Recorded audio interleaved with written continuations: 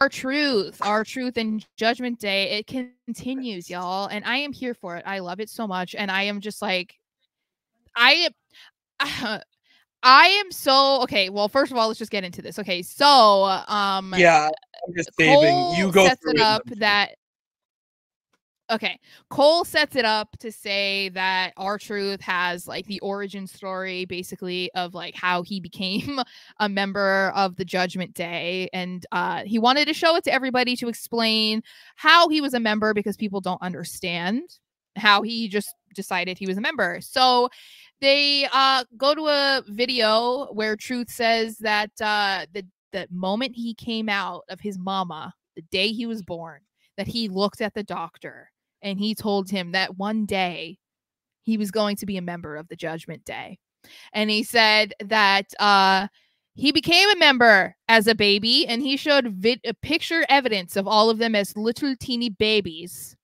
And Photo evidence. yes, and was talking about how they've done everything together. They've been through a lot. They've traveled the world together.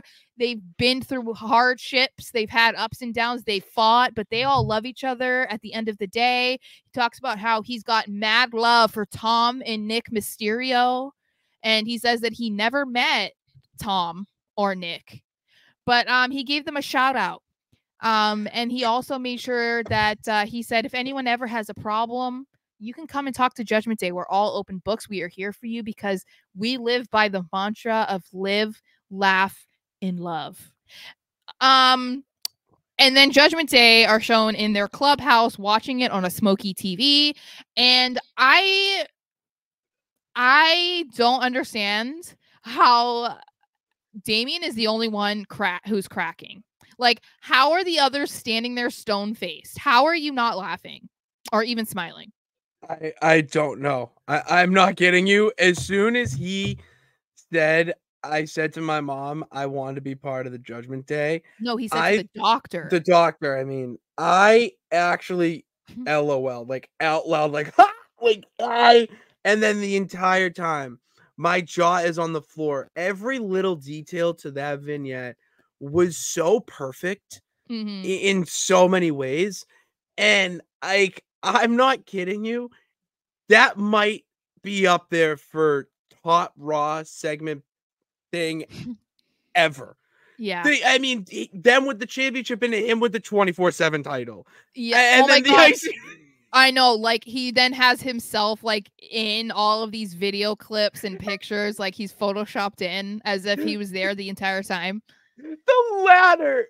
And Yeah. the ladder, it was a wooden. Yeah. Yeah. Sorry, but that man is hands down the greatest sports entertainer on God's green earth. I'm so glad that they took this idea and ran with it, and that it wasn't just like the way to get him back on TV, you know, like with the chips thing, that moment at the show at the pay-per-view. I'm glad that they kept going with it because it's not old yet.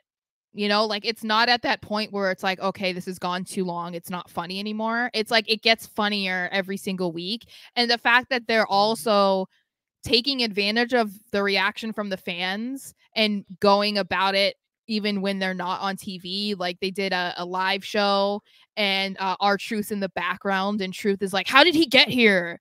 Or today Rhea posted a picture of oh my God, that was so funny. Her, JD, and Damien eating at like the airport, and R-Truth like in the background.